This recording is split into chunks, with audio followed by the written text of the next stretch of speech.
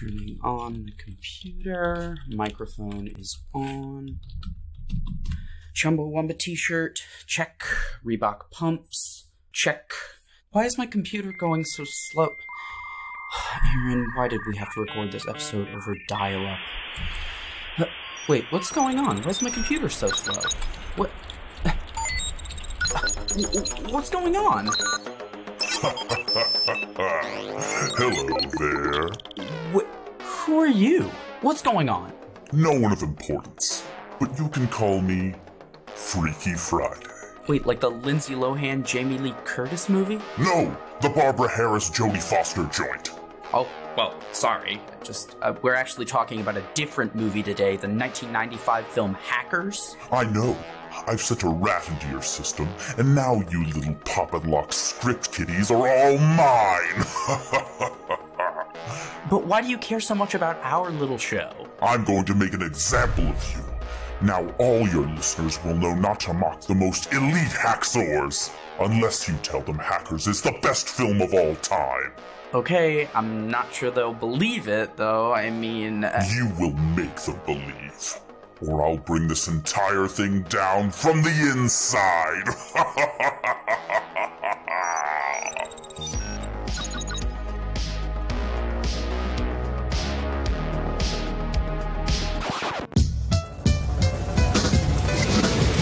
Welcome to Pop and Lock. I'm Landry Ayers. And I'm Natalie Dowzicki.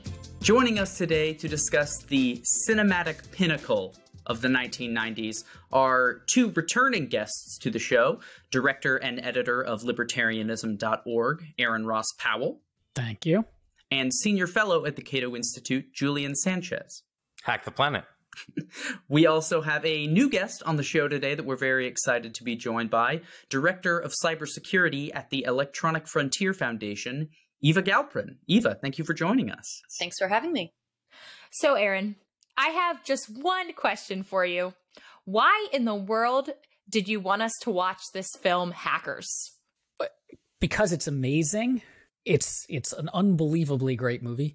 No, I thought it's a fun time capsule of, I mean, I think it's maybe the quintessential 90s movie. Like everything about the 90s just boiled down, crystallized like right there. And it gives a sense of kind of the way that at this early stage of computing, like the internet was just becoming a thing. This is just when I think we were switching over to using the internet from the halcyon days of BBSs. And the way that the culture was wrestling with this, and the place of the people who were using computers and the people who were scared of the computers.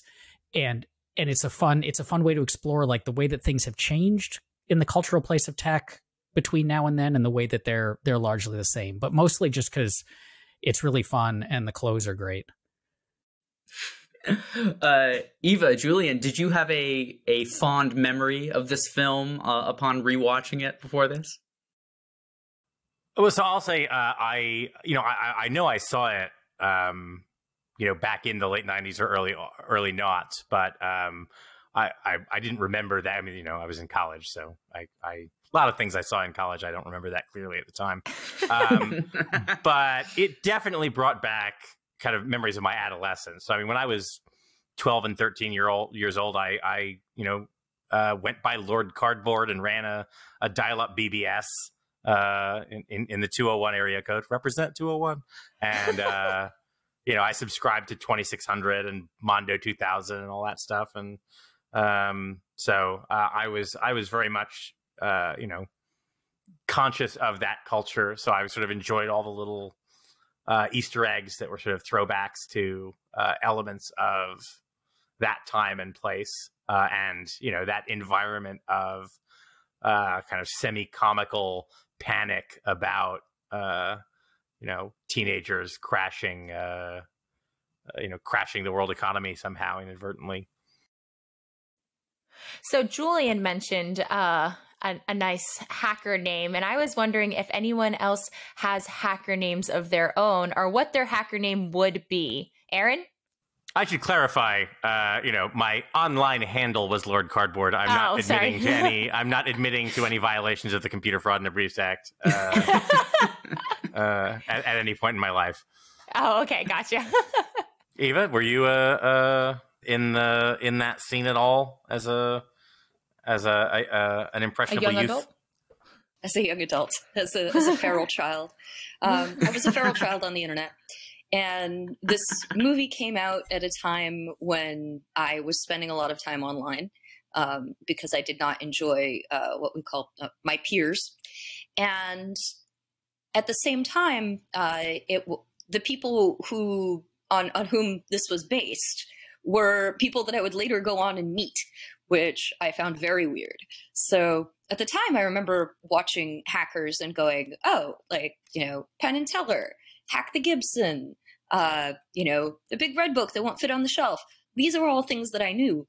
But I was offended at how wrong it was, because it didn't occur to me that there was nothing more cinematically boring than watching a bunch of, teenagers with acne like slam Mountain Dew and wait for scripts to finish running.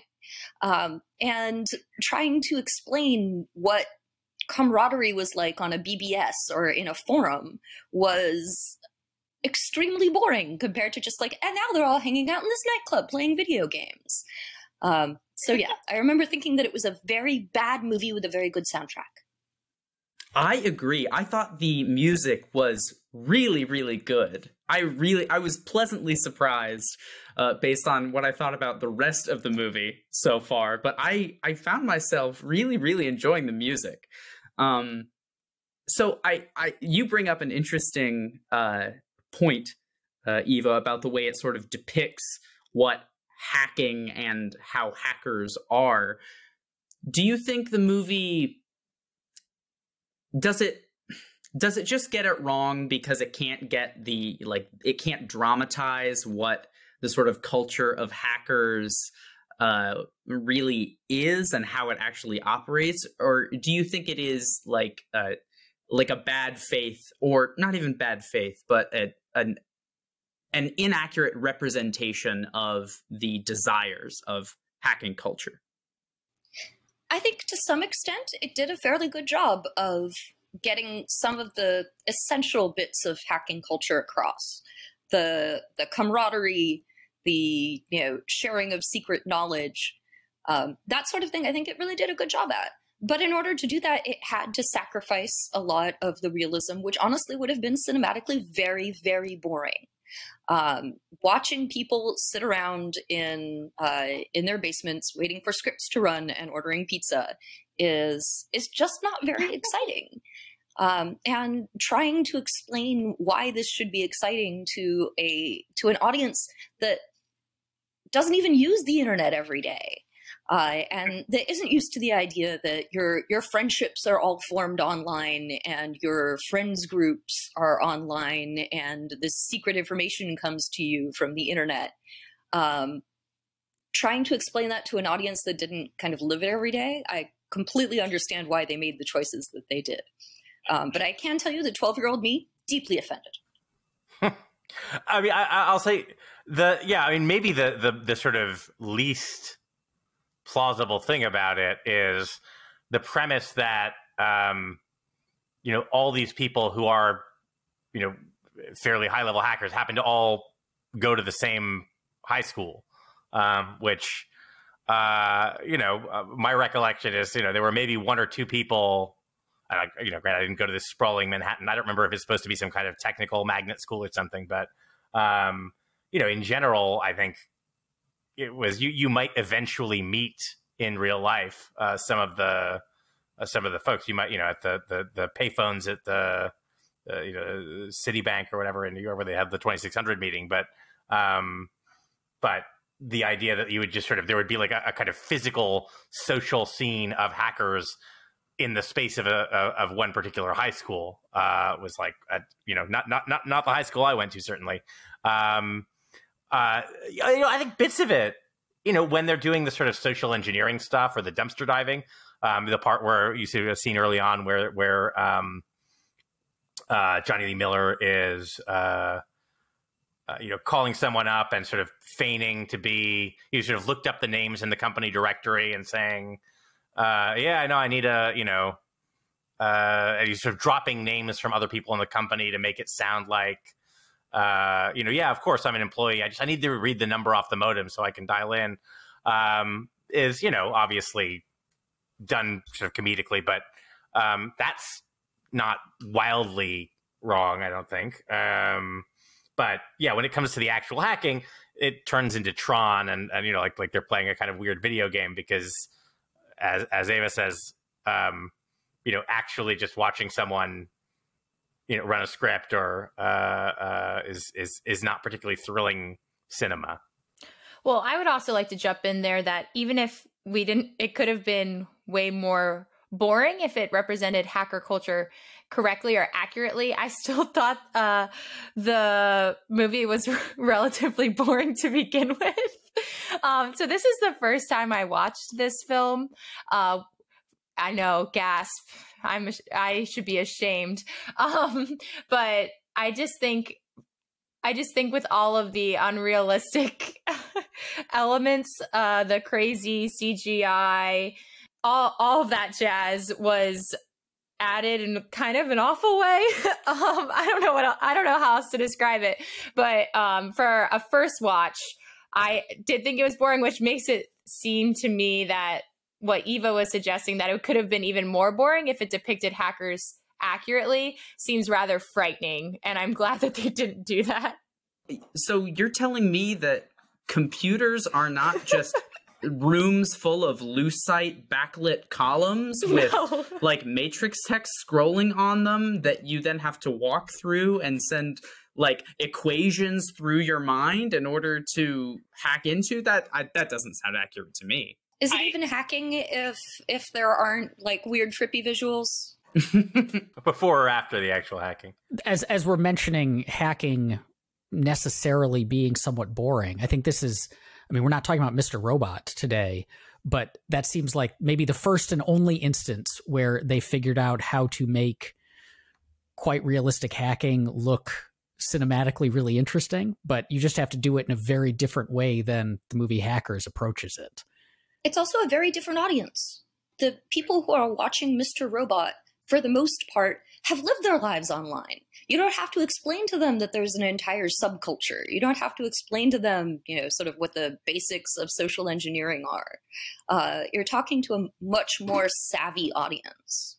And I should say, Hackers, so for all that it's sort of, again, trons out the hacking scenes, is full of some kind of delightful little Easter eggs for folks who are sort of familiar with that culture. The opening scene where the sort of the young Johnny Lee Miller, aka Zero Cool, is sentenced for releasing a worm which accidentally crashes all these sort of big financial hardware, is a kind of nod to the Morris worm, which was a kind of intended to be a kind of security vulnerability demo by a Cornell grad student named Robert Tappan Morris, who was, as it happened, the son of an NSA cryptographer. But, he had sort of made an error in how often it would replicate, and so ended up causing quite a lot of damage by crashing a lot of computers on the sort of nascent late 1980s internet. One of the characters is kind of a double reference. One of the characters, the one played by Matthew Lillard, is his name is Emmanuel Goldstein, which is, of course, the obvious references to 1984, but it's also the pseudonym of the editor of 2600 magazine.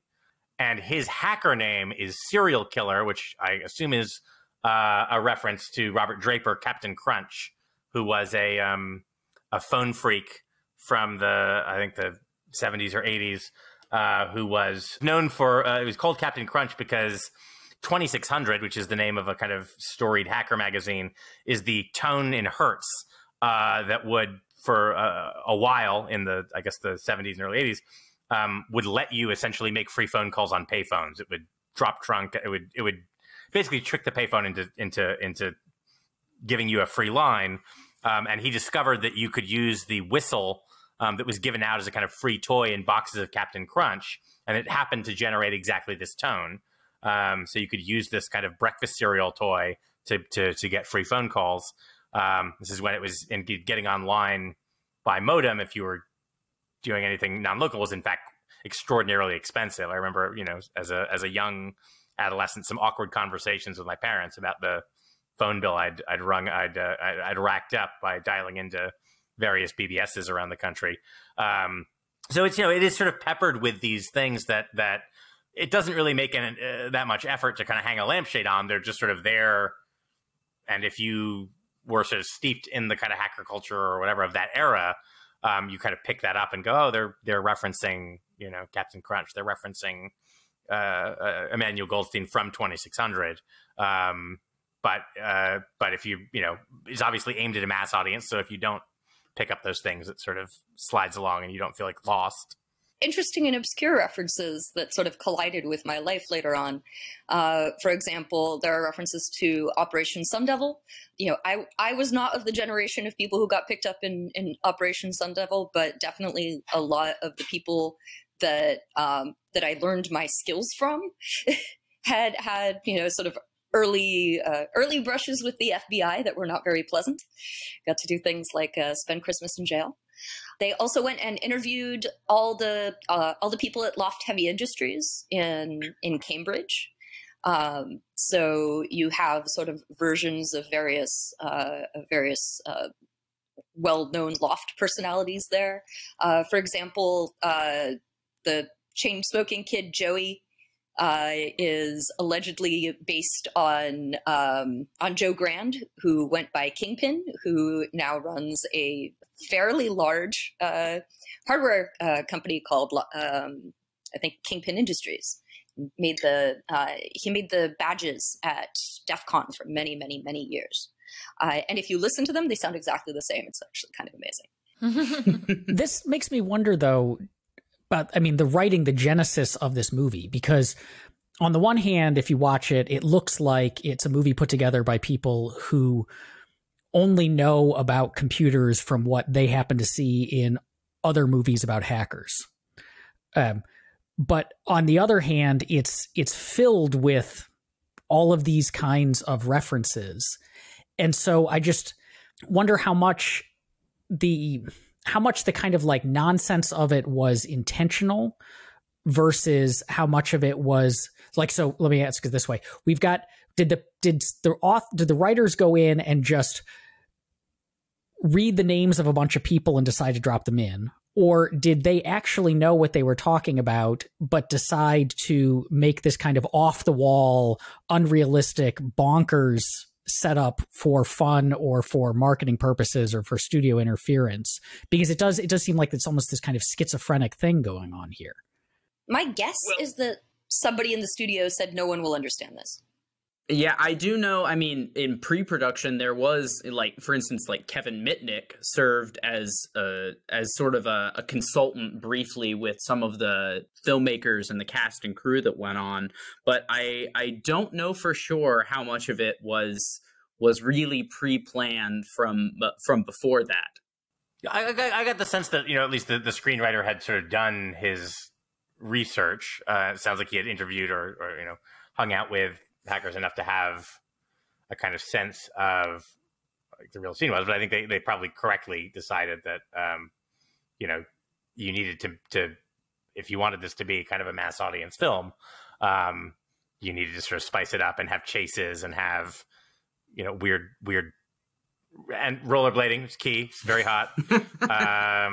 It is funny how kind of, Aaron said earlier, how kind of quintessentially 90s this feels. They're rollerblading everywhere. The clothes are, if you said dress people 90s, you have the kids all have like the Nirvana posters and the, kind of bands of the era. Serial Killer is wearing a Velvet Underground t-shirt. Oh, that's right. Yeah, he's got he's got the cover of Transformer, right? The Lou Reed Transformer cover. That's shirt. Explained by there's the throwaway line in there about how his parents like missed Woodstock, I think, and kept trying to make up for it. Because what was said. So having grown up in that environment in San Francisco, that was the bit that rang the most true for me. And then at the very beginning, Zero Chill, or I guess. Yeah, this is right before he decides to change his name to Crash Override. When he's sort of social engineering to get the modem number. He calls himself, what, Mr. Eddie Vedder, I believe is what he says he is. So it certainly is part of that. One thing that Matthew Lillard's character, Serial Killer, says when Joey is kind of trying to sort of talk himself up, along with several of the other hackers at the club that they all attend, he's sort of trying to prove himself, and they're all shutting him down. And he says, "What you got to do is a righteous hack to be elite. If you want to be elite, to be elite, yes." Which you have to spell with a 3 and a 7 and right. Yeah. I was wondering, there was a part of me that thought calling it a righteous hack, it came off to me as a sort of double entendre, and I wondered if that was intentional. Like, was it very clearly that he was using righteous as like a synonym for cool, or was there some sort of double meaning that he's saying that the hack you have to do has to be, for some sort of more highfalutin cause, righteous in its desire? And do you think that was intentional? I think it was just used as a sort of synonym for epic. It needed to be big. It needed to be flashy. It doesn't necessarily need to go full Robin Hood, which I think is sort of implied in the term righteous. But I'm not sure that was on purpose.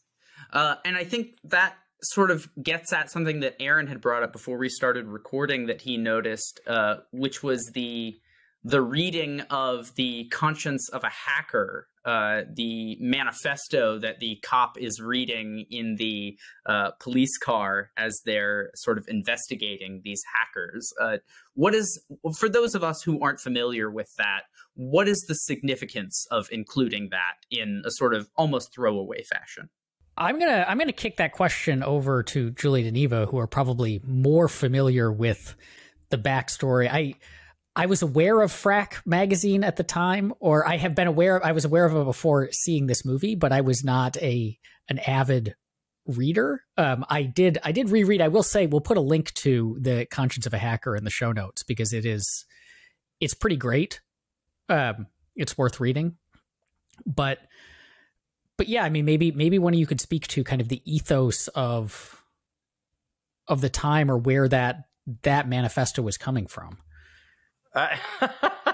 Sure. Yeah. So this was a kind of, at the time, and the time here meaning kind of the early 90s, sort of legendary document penned by someone who I think his pseudonym was The Mentor, but became very current. I mean, if you had any kind of connection to that culture, you had probably read this at least once or twice, and in a way was a kind of spiritual cousin to John Perry Barlow's Declaration of Independence of Cyberspace, in the sense that, so it's kind of cri de coeur from a young man kind of defending hacking as this fundamentally as an act of curiosity, and as something that's part of a way of finding a kind of better world than is encountered in real life. Where, I mean, a lot of the tone of it is not just about, what society is criminal, but why hacking and sort of computer culture, again, in the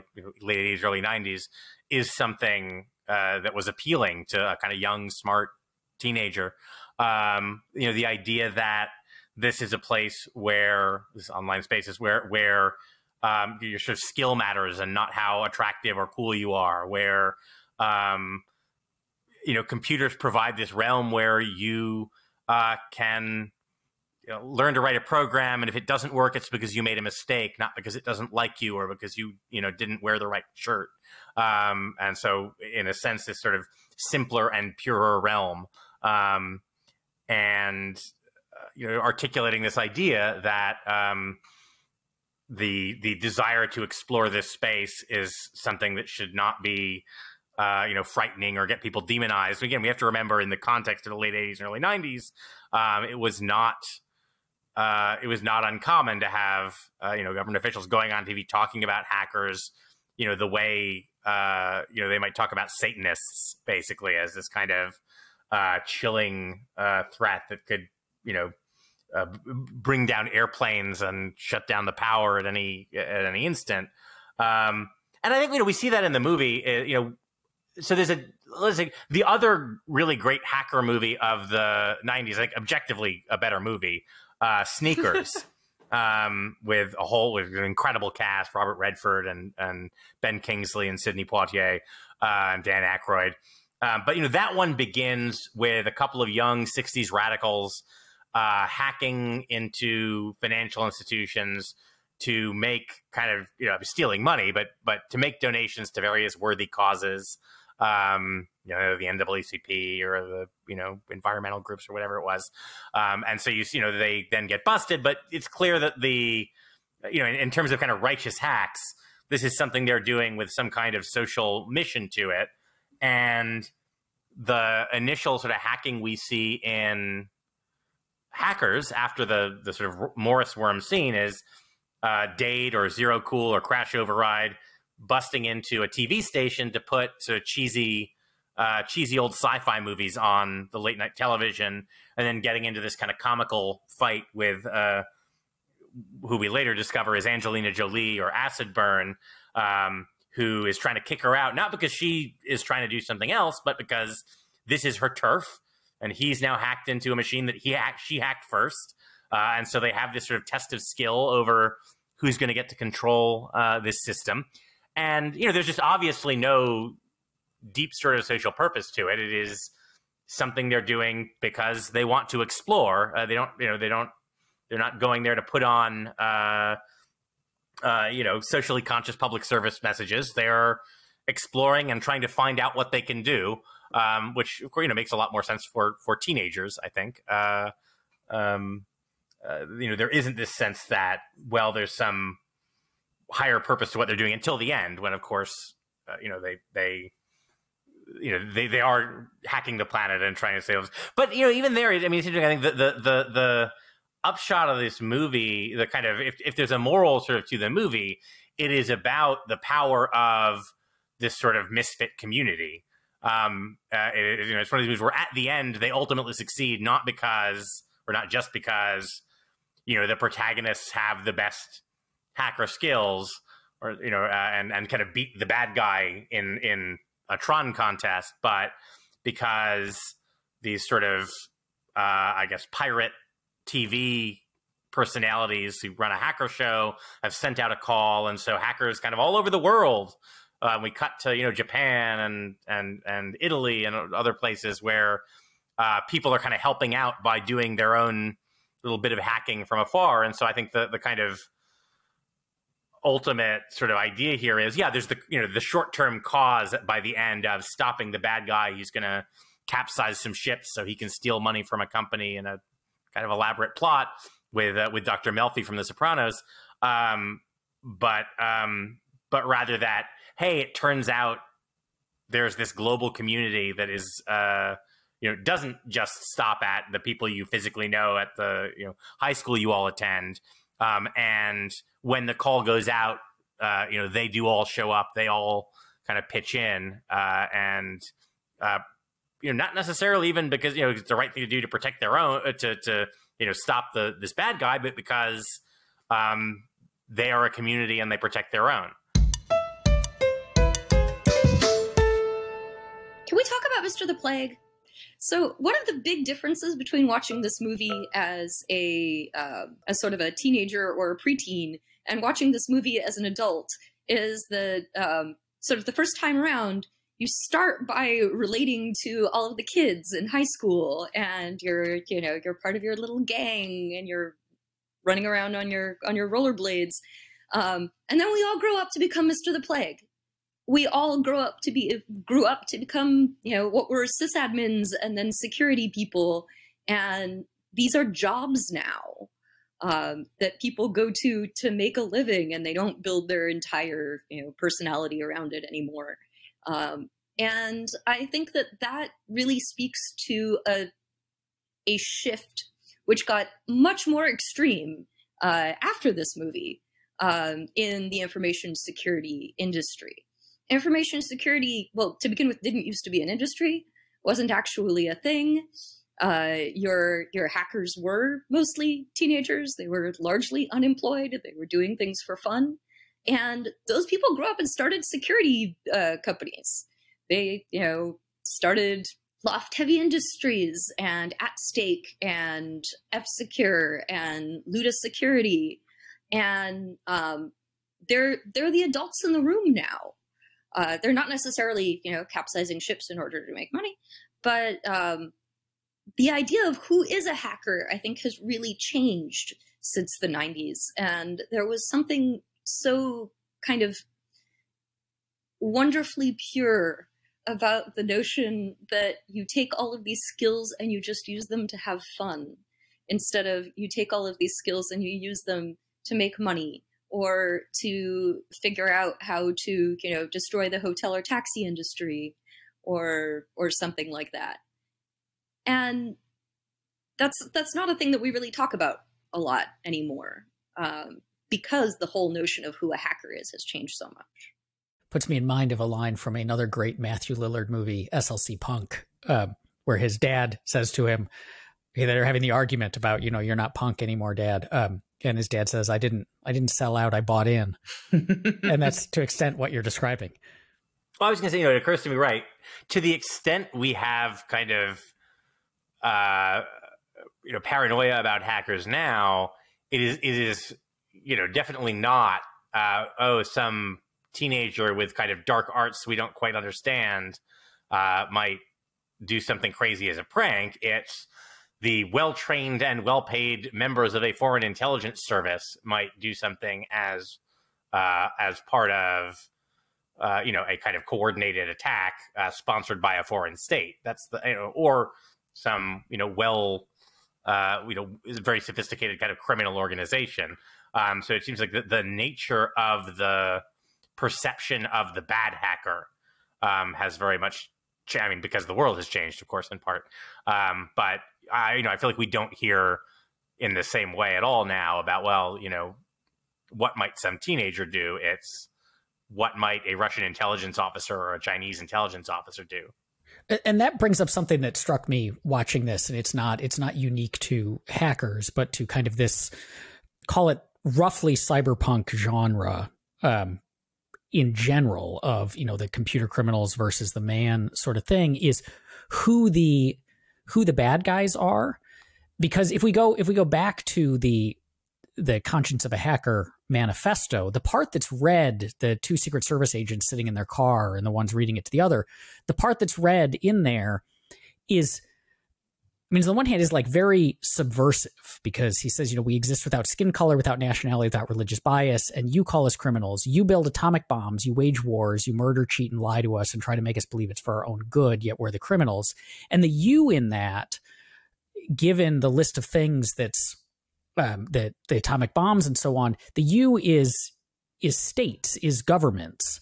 The governments are the ones branding them as criminals. And yet we have, like in this movie, for example, the bad guys are these corporate actors.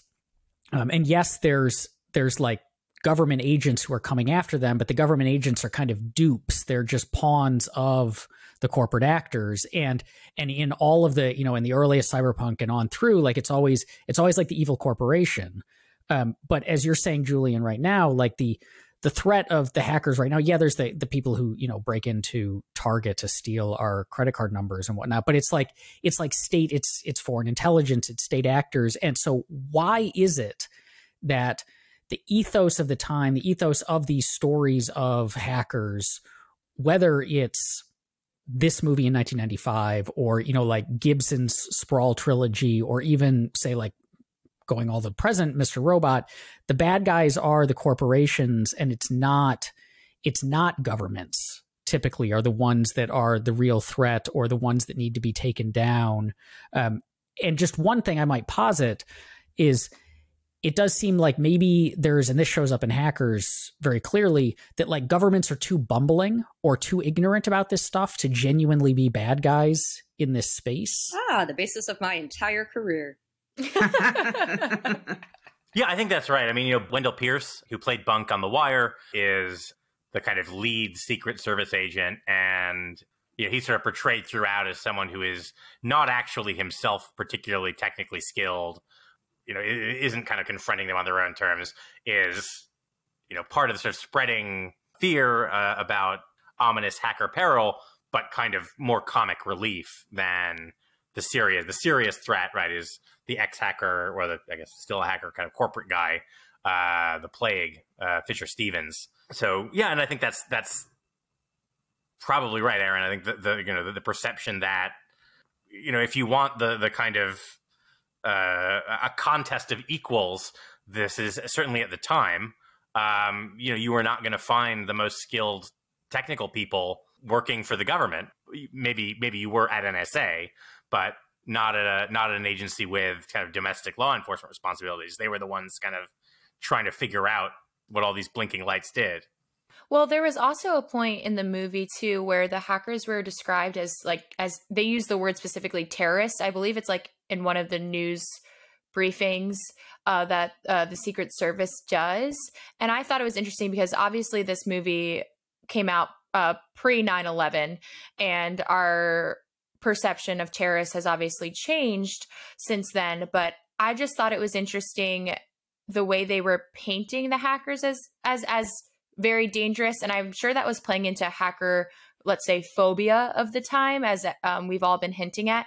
But how has that hacker phobia changed to the point where now it's, like Aaron was hinting at, that like it's other foreign governments that we would consider like the biggest threat is now cyber terrorism?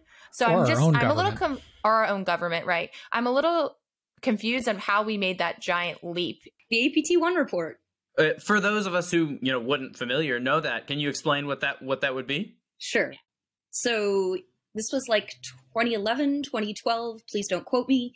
And a security company, I'm fairly certain it's Mandiant, came out with a report about how how Chinese government actors had been trying to break into the New York Times.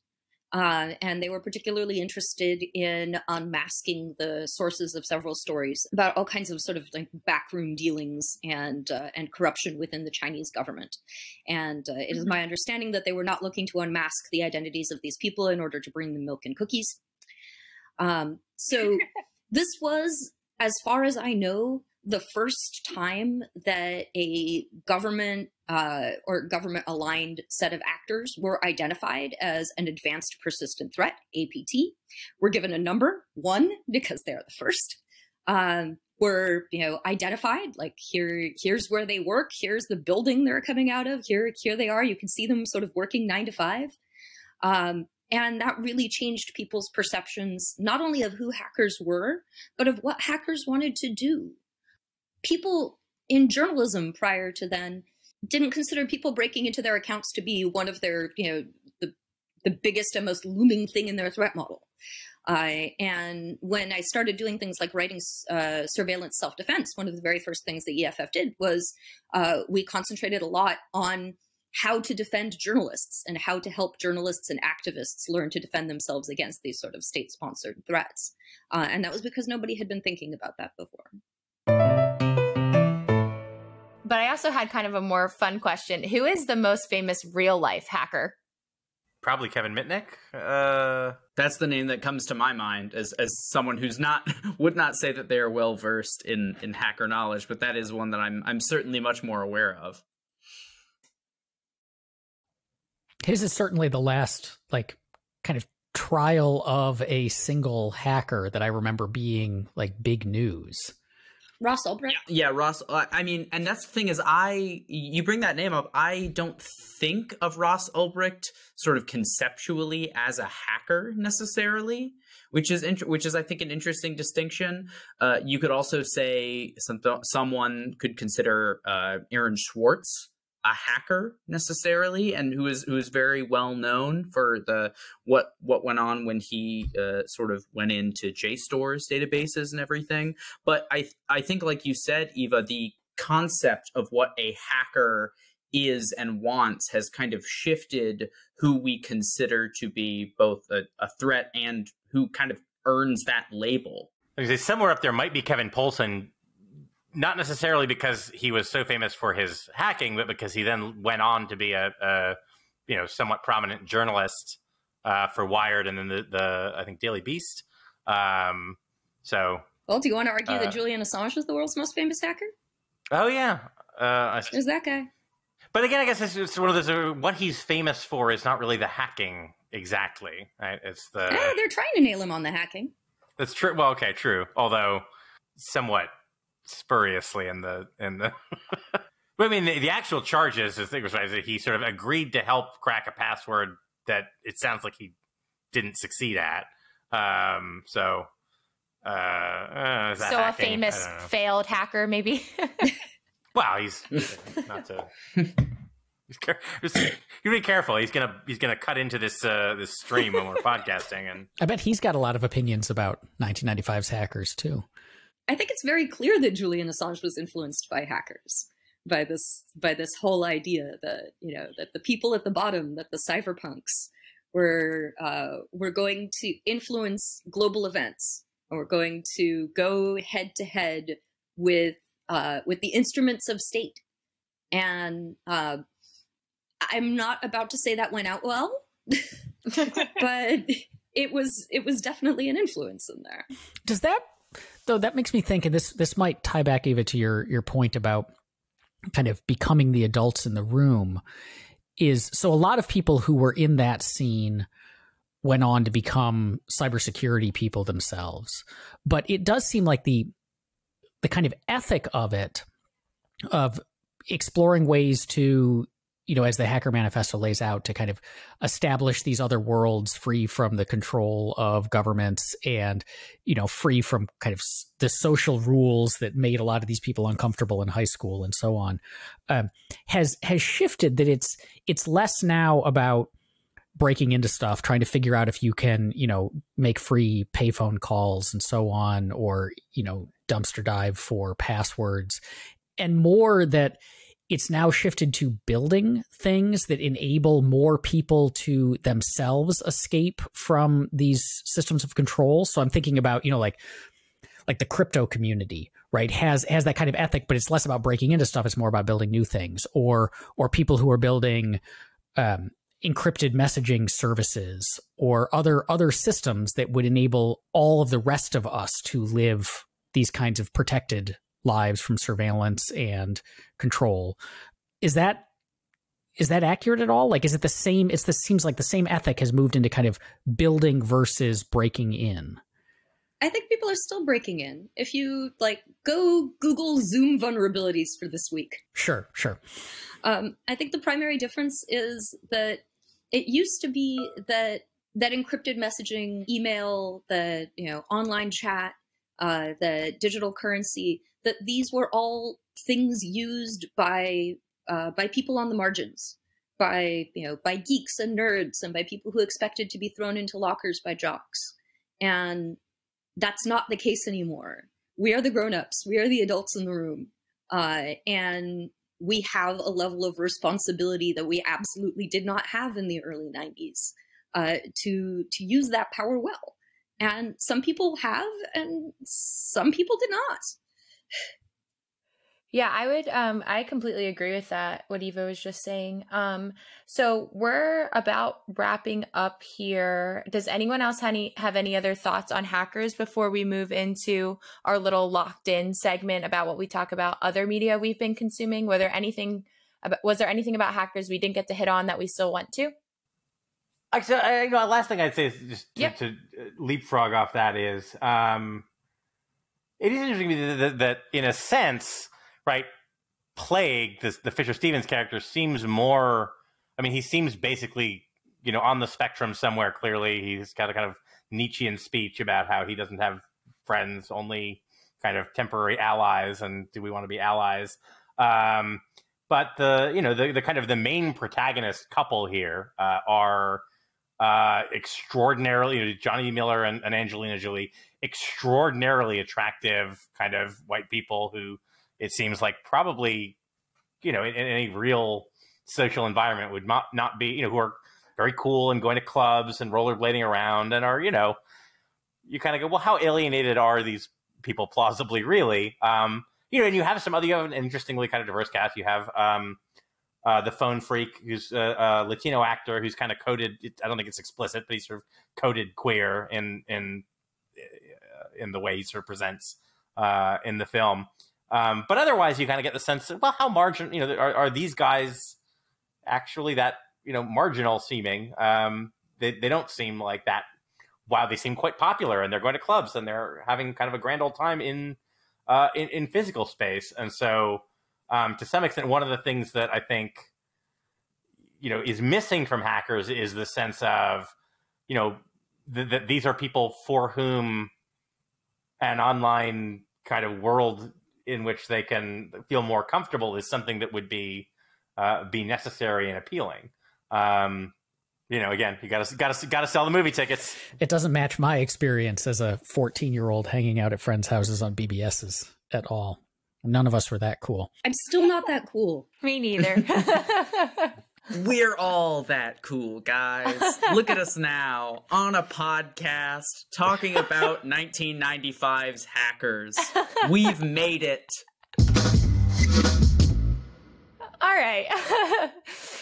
So now we've come to the part of the show where we get to explore what other media we're all consuming lately that's not hackers. This is Locked In. So Aaron, Eva, Julian, what are you locked into now? Well, I have just I'm watching two almost entirely identical shows right now about cyberpunk dystopias because I don't get enough of that in my regular life. And so I'm watching season 3 of Westworld. And I really hope that whoever is writing Westworld these days is just taking enormous bags of money and leaving them on William Gibson's doorstep. Just here, we know we owe you money. Take this money. Yeah. And then I started watching Devs on Hulu, which has a whole lot of very similar themes and starts with, the people working for some potentially weird and evil company that has managed to muddle all of humanity, while, living in a Victorian in San Francisco and taking what is pointedly not a Google bus to somewhere in the South Bay. And it feels both very familiar and also, is this what our lives look like to people outside? So TV, my partner and I have been watching The Magicians, the sci-fi series based on Lev Grossman's novels, which is now in its final season, as well as season 3 of Westworld. I just started Doom Eternal, the game, and am intending to finish Control, another kind of shooter game. It's sort of inspired by the X-Files and a little-known sci-fi miniseries called The Lost Room from the early noughts. And also, I love The Lost Room. Well, so good. The game Control is obviously lifting a lot of its ideas from there. And a game I started a while back called Return of the Obra Dinn, which is a great kind of detective mystery game off Steam that I think is on the Switch now too, but is quite good. And then reading, aside from the kind of boring stuff I read as a surveillance person, I just got through the first book of Richard Kadri's Sandman Slim series, which is a kind of noir urban fantasy. I am reading the History of Opera by Carolyn Parker and Roger something, and I just started N.K. Jemisin's The City We Became, and so enjoying the Sandman Slim. They're kind of light, fun, frivolous stuff, but we need a little something light these days. I am sheltering in place with 3 young children in a small house, and so my media consumption has been rather less than I would like it to be. But I guess I am binging 2 different things. So first, my 10-year-old daughter recently discovered Doctor Who. So I'm rewatching all of the new Doctor Who with her. We just wrapped up the first season of David Tennant, and that has been quite fun, not just because the show is quite fun, and I always forget how just kind of relentlessly charming it is, but also just watching my daughter really get into Doctor Who and become entirely obsessed to the point where, don't tell her, but she has a Dungeons and Dragons campaign.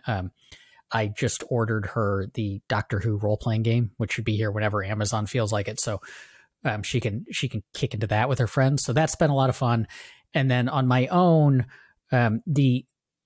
almost all of the 55 volumes of Ed McBain's 87th Precinct novels are free on Amazon's Kindle lending library. So I have been making up for lost time on those.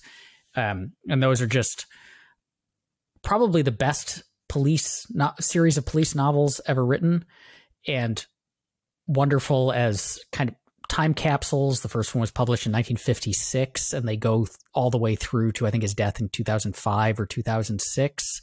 And so just the changing nature of American society and attitudes towards police.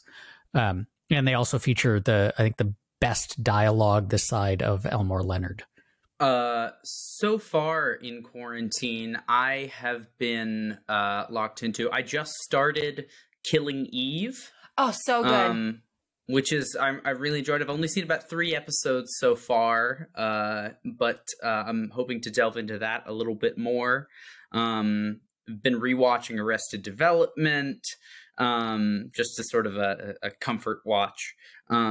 I also, speaking of Dungeons and Dragons, Aaron, have started a second Dungeons and Dragons campaign with some friends and my brother, specifically set in Wildemount, which is the new setting that Wizards of the Coast just released in partnership with Matthew Mercer and Critical Role. So I got my Explorer's Guide to Wildemount campaign guide, and have been sort of perusing through that and trying to learn about this whole setting and sort of craft my own story for my players to go about in during that.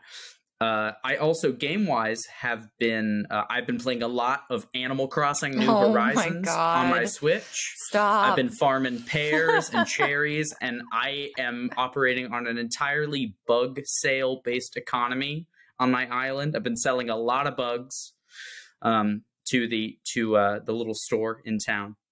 I would say you reminded me that my Call of Cthulhu group has not met since the quarantine began, but we were on the verge of starting Masks of Nyarlathotep, which is a kind of sprawling Call of Cthulhu campaign. And now that everyone's actually kind of stuck at home, it was almost kind of difficult to schedule a bunch of adult professionals to meet up. But as long as we can do it over Roll20 or Zoom, maybe now is the time to finally get into that, when everyone is sort of stuck without a lot of other physical presence obligations. I have also been wanting to get back into Return of the Obra Dinn, which you mentioned, Julian. I have it on Steam, and I played several hours of it, and then got busy and had to put it down, but I need to return to it. And I also have been reading, I just started Killers of the Flower Moon, which is about a series of murders in, I believe, Oklahoma, and the birth of sort of the FBI, I believe, which is a fascinating story, true crime, but not necessarily as gruesome as some other true crime stories tend to be. So that's what I've been enjoying. For me, I'm also a huge Westworld fan, so I've been keeping up with the recent season. I also watched all of Tiger King in one day. I was pretty proud of myself for that. And then on the reading front, I finished Where the Crawdads Sing, and I started a new book called Ghost Wars by Steve Cole. It's a nonfiction book about the war in Afghanistan. It's very interesting. I don't really do much gaming, but I think by the end of this, Landry may or may not convince me to start playing Animal Crossing, especially if I have to be stuck at home for much longer.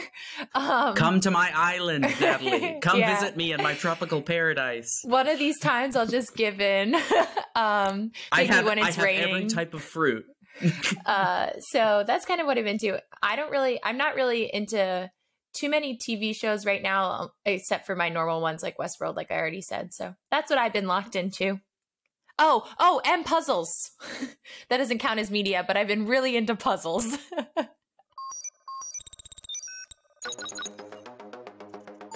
There. Now all will know not to mock the most elite hackers. Now to just spoof a different IP as I make my way out of the system. What's going on? Not so fast, Freaky Friday. Or should I say, Aaron Powell. Hey, Landry. Enough. You thought you could get us to watch one of your favorite movies, and you succeeded. But you've got another thing coming if you think you're getting away with this one. Computer, execute command, elite override. Much better. Thanks for listening. If you liked our show today, or have your own feelings about this cinematic classic, make sure to follow us on Twitter at Pop and Locke Pod. That's Pop, the letter N, Locke with an E, Pod. Make sure to subscribe to us on Apple Podcasts, Spotify, or wherever you listen. We look forward to unraveling your favorite show or movie next time. Pop and Locke is produced by me, Landry Ayres, as a project of Libertarianism.org. To learn more, visit us on the net at www.libertarianism.org.